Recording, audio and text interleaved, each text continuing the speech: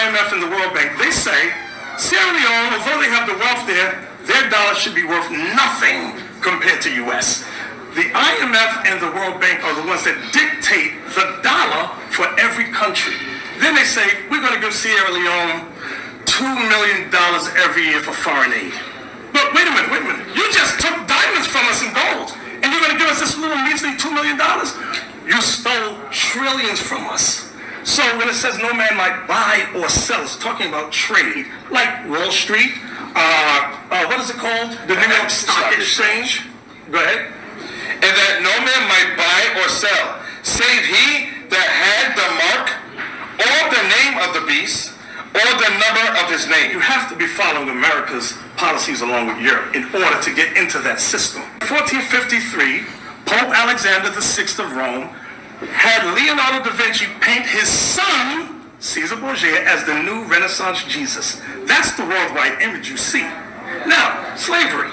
When they brought us on the other side of the world, from here, by the way, how did we start to worship that image? Did we just walk by in our chains and go, hey, I like that white image, I think I'll pray to it? No. They said, bow down and worship. We said, no.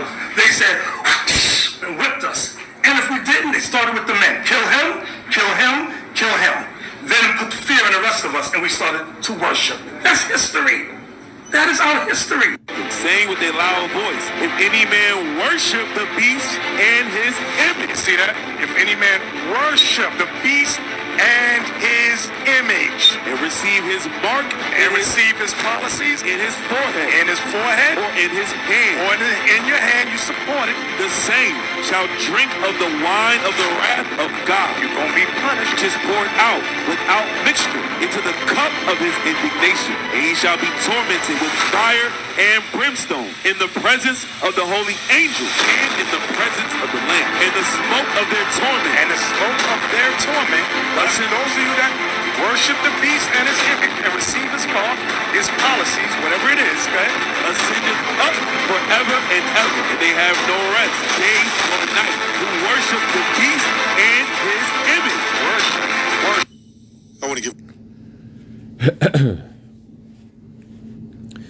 I'm going to start by giving all the praises, glory, and honor unto Yahweh, Bashem, Yahushai, Bashem, Rachakwadash. Double honors to the elder apostles and bishops at the great millstone who rule well. Peace, blessings, and salutations to the hopeful elect tabernacle of David that is scattered abroad throughout the four corners of the earth. And once again, this guy, Bishop Nathaniel. See, if we were to had took all the footage of various classes that Nate did on this subject throughout the years, I'll say let's go back to like 2013. From 2013 up until now, you can create a montage out of all that footage, and you'll see how changeable his doctrine is concerning that topic. Very inconsistent. And that really lets you know that he really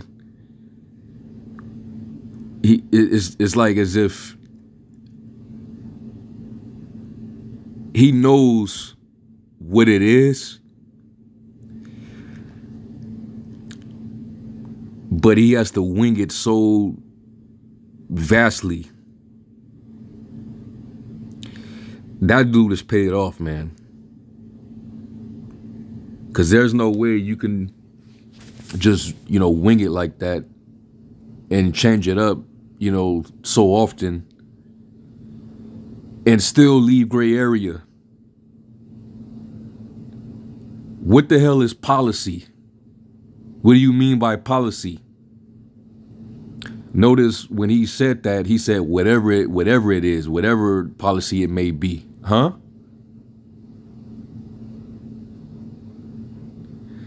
And this is the reason why you're supposed to pay close attention. When you hear somebody speak, you gotta really like pay close attention to what they're saying, man. That's not like the scriptures are direct. You either know what it is or you don't know what it is. Over the years, we've got to learn from this guy that the mark is various different things, but he'll keep changing it up. It was an embargo a long time ago. It was Christianity and sin. Now it's his policies. You have to follow American policy if you want to be able to trade. Well, these nations, they're trading amongst each other. They don't need America. They're creating a system outside of the U.S. dollar. So that means that technically, they can't get the mark of the beast, the MOT to the B. This is very flawed. Let me get a quick scripture, man. And when you a zombie, that's all you got to hear. You don't have to, you're not going to further question it. You're not going to have him further expound. That was good enough. All right. Let me get Sirach 27. And you're convinced because the guy he speaks with a bit of charisma. He has like a certain cadence to him when he speaks. But we see right through the BS. We see through that Hollywood character. All right, still not making any sense. Sirach 27 and verse 5, it says, "The furnace proveth the potter's vessels, so the trial of man is in his reasoning." Okay. Basically his speech, when you hear him talk, that's how you prove if the spirit is really within him. When John said, "Try the spirit by the spirit, whether they be of the Most High, because many false prophets are going out into the world." Well, you try them by what comes out of their mouth. And if it's not in accordance with what the scriptures say, then that's how you know. This guy talking about policies. Be specific. What are you talking about? He has a lot of policies. What policy? And then he went back to making it about nations again because he said this is talking about trade. Like Wall Street and the stock exchange. So you're going to go back to teaching that and not, individual people being able to receive the mark wherever they may be? Because it said and that no man might buy or sell. He referring back to nations again. And then it was another breakdown where he insisted that the mark is basically the philosophies, which is that wine in the cup of Babylon. Remember when he tried to go into that in Revelation? Was it the 17th chapter, where it mentions about that cup? Let me go to that.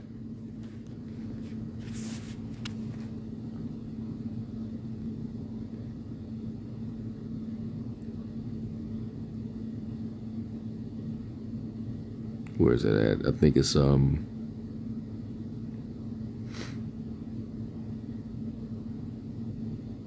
Revelation 17 and 4 says, "And a woman was arrayed in purple and scarlet color, and decked with gold and precious stones and pearls, having a golden cup in her hand full of abominations and filthiness of her fornication."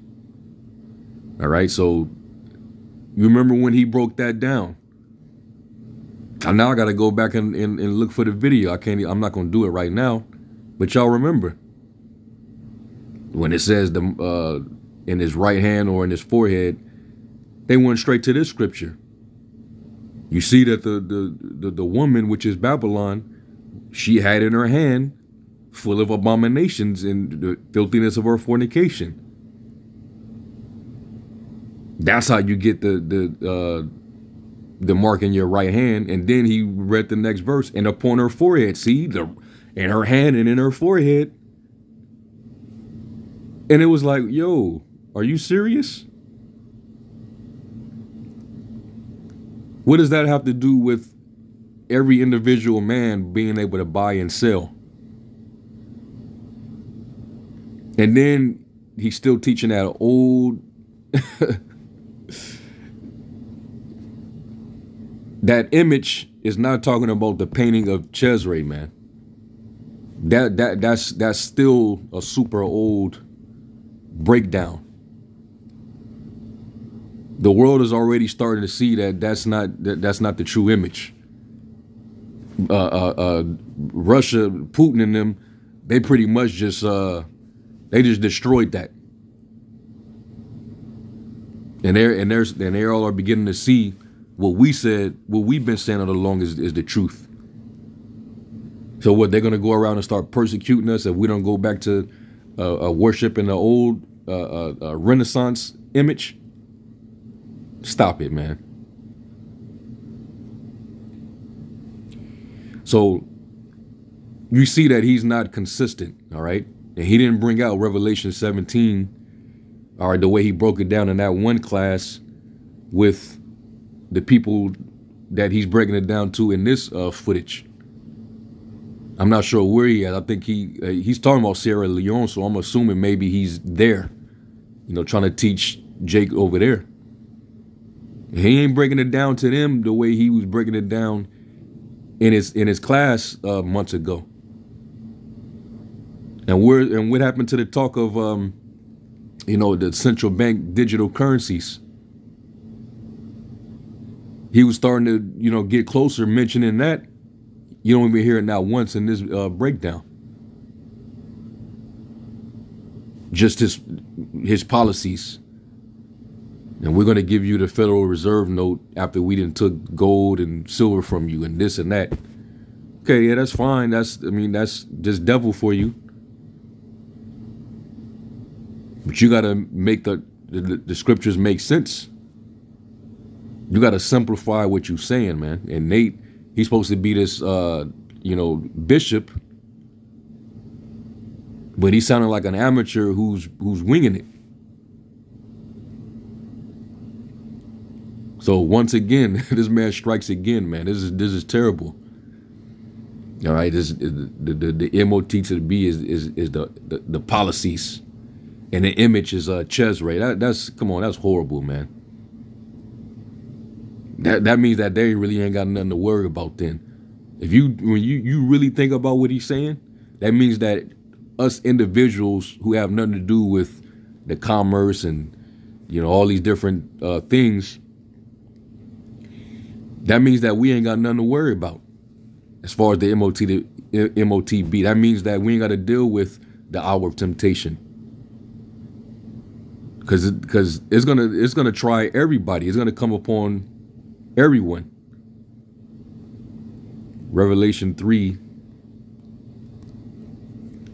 and 10, it says, because thou hast kept the word of my patience, I also will keep thee from the hour of temptation, which shall come upon all the world to try them that dwell upon the earth. So we're all going to be, when this moment happens, we're all going to be tempted. Our faith is going to be tempted, because this system of buying and selling is all going to be connected to this technological system. All right, where everything's going to go through that particular device, which is all going to be connected, you know, to the feed, the big cloud. Everything's going to be interconnected. The Internet of Things, merging man with a machine, fourth industrial revolution. And we know that that's coming. surveillance under the skin. All right, contactless payment, no cash, no cards. You know, waving your hand or putting your head to the kiosk. And if you ain't willing to be a part of that and allow this man to physically brand mark you into his system, then you're going to be cut off. You won't be able to buy or sell. Meaning you won't be able to eat. You won't be able to work, sell your service. So it's going to be very tempting for all of us. But Nate, he likes to create gray areas, and that's why a lot of people that's following him is not looking too good. This is why we get on this dude the way we do. They think it's out of malice, it's out of hate. That's why he'll tell a damn small hat and lie to them and say that, you know, we teach that it's all right to, you know, go and grape a woman. And that it's all right to steal as long as it's in a spirit. He literally went and criminalized us before an enemy. So just his character alone, how could you trust a dude like that? And then he's so accustomed to change. What does scripture say about a man that's constantly changing? Meddle not with them that are given a change. Let me go back to Sirach 27. It says, Sirach 27 in 6, it says, the fruit declareth of the tree have been dressed, so is the utterance of a conceit in the heart of man. Praise no man before thou hearest him speak, for this is the trial of men. All right, and you got to really, really listen to these people out here, man. There's a lot of false teachers and false prophets among us. And they usually have a big ass following too. Because the Lord, he doesn't want the whole nation. Because Israel is as the sand of the sea. There's going to be many more that perish than those that be saved. So it makes sense why the Lord will put more false prophets than the true prophets out there. Okay. So let me jump down to verse 11. It says, the discourse of a godly man is always with wisdom, but a fool changeth as the moon. And that's a double entendre right there, because Nate, not only does he change doctrine all the time, he also teaches that the full moon is a new moon. And he's totally off. And I remember when his congregation used to teach that the new moon has nothing to do with the Sabbath day. But then when he saw that we was right, he was like, well, I got to still find a way to change the doctrine up, but still go against what they're teaching. So he doesn't have to be fully held accountable. So now he went from not agreeing at all that the new moon had anything to do with the Sabbath to, okay, the new moon is a Sabbath, but it's a full moon. And that's not scriptural. If you know how to follow the moon in its phases, because, you know, the moon, its changes is basically its phases, and it changes every week. There's 4 weeks in every cycle. All right. So we know that like we just kept the Passover, it was a full moon. All right. In the middle of the month, that's when the moon is full. So Nate, he changes just like the moon when it comes to the topic of the mark of the beast. All right. And he's going to continue to double down because, you know, he's not really a man of the Lord. Okay. He's just not. And I think it has to do with him being compromised, because he knows the truth. You know, some of his latest breakdowns, he was getting closer and closer to the truth. But then this comes out. So, you know, and money it blinds you, you know. It really do. Where's that at? Sirach 20.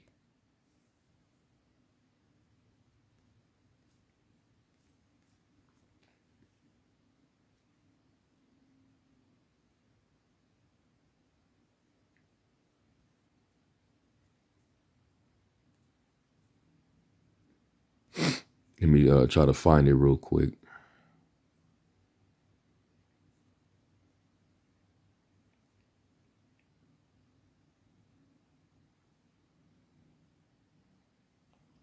Yeah, Sirach 20 and 29, it says, presents and gifts blind the eyes of the wise, and stop up his mouth that he cannot reprove. You know, and they'll reprove when it comes to, you know, marriage and, you know, things contained in the law. But God forbid you go into the MOT to the B. That's when we want to start acting like, you know, you know, we don't have a full idea of what it is, but it could be this, it could be that. You know, it's its policies, whatever it may be. Like, huh?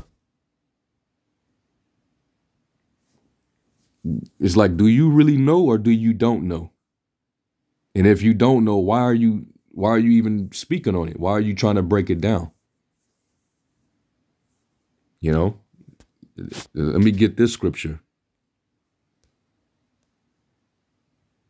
I think all the camps outside of Sakari needs to like leave this topic alone and just let, you know, like, you should really leave it to us to break down the image and the mark, man.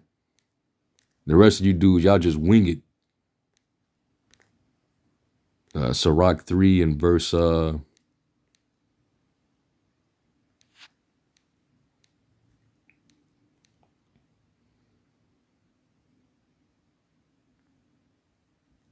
Sirach 3 and verse 25, it says, without eyes thou shalt want light. Profess not the knowledge, therefore, that thou hast not. If you don't know, then just it's best not to even go into it. Because otherwise you're going to be adding to the word, you're going to be taken away from the word, and you're going to be in danger. It's best to not know something and don't speak on it versus not knowing something, but then you trying to break it down. Because it makes you look bad every time you speak. Let me go to 5. Sirach 5 and verse 9, it says, winnow not with every wind, and that represents every doctrine that's out there. And go not into every way. And that's for you Jakes that be, you know, you like to watch every different Israelite group. Not every Israelite group teach the same on different things. So if you call yourself watching this camp and then going from that to watch another camp, you either watching it for entertainment or you're watching not understanding that you're being tossed to and fro. And you're going to be confused. And when you think that you can get out there and start teaching, you're going to be teaching the wrong stuff. And you're going to be deceiving your listeners, your viewers. You got to fact check everything. It says, winnow not with every wind and go not into every way. For so doeth the sinner that have a double tongue. And, you know, Nate, you know, he's double tongued because he's double minded. He's always called him ambivalent Nate. Because he's never consistent when it comes to some of these topics. Jacob's trouble, You know, he's teaching one thing and then he gets rebuked. Then he comes back and say that, oh, no, we've been saying this. But you know, you try to play mind games. Double-tongued, man. It says, be steadfast in thy understanding and let thy word be the same. That means that we all got to speak the same thing. You got to be consistent. Okay? Now, there's nothing wrong with correcting, you know, making corrections in you know, what you're teaching and admitting that, okay, yeah, we was wrong on this. And then actually prove, you know, what you're presenting. But you see that we're steadfast with what we're teaching. We ain't never switched up. You can go and watch a video from us from 10, 12, 13 years ago, and you'll see that it's still the same.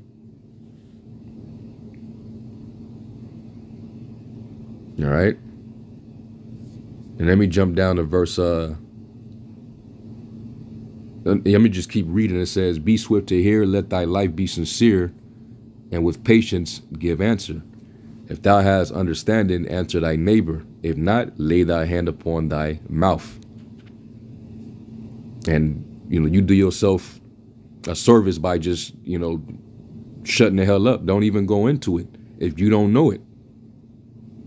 Because somebody will go and analyze what you're saying and they will pick it apart. And that's very much what we do, and they can't stand us for that. You know? Because we're like those palates that, you know, we go tasting, you know, these different meats. And if it ain't tasting right, we gonna let you know it don't taste right. Especially the apostles and elders, because they're you know, seasoned at this, man. They're of age, full of experience, so they already know. It says, honor and shame is in talk, and the tongue of man is his fall. And Nate stays, his tongue stays falling upon himself when it comes to this subject. All right. And I shouldn't even have to go into Revelation 13. Y'all already know it. Y'all know the breakdown like the back of y'all hand at this point. All right. Y'all know that this is going to be a physical mark that, you know, he's going to impose for all the world to receive. All right. Whether in your hand or whether in your head. And you won't be able to buy or sell. You won't be able to do no financial transactions without it, because it's now a part of the system. And you go into a lot of these stores, everything's starting to become digital. Okay? It's all digital now. Digital gas stations, all digital smart stores at the at different airports. You got a Whole Foods going cashless. So the system is already set up. So, yeah, man, I had to, you know, do my response, you know, after I heard this, man. This dude, this dude's wicked, man. That's all I can really say. And he's not going to switch up. He's not going to repent. So we already know what's in stores for a guy like Nate and his followers if they don't come up out of that. So, yeah, I'm gonna end the lesson right there. I'm pretty sure it's gonna be much more responses. I'm gonna give all praise, glory, and honor to Yahweh Bashem Yahushai. And until the next lesson, Shalom.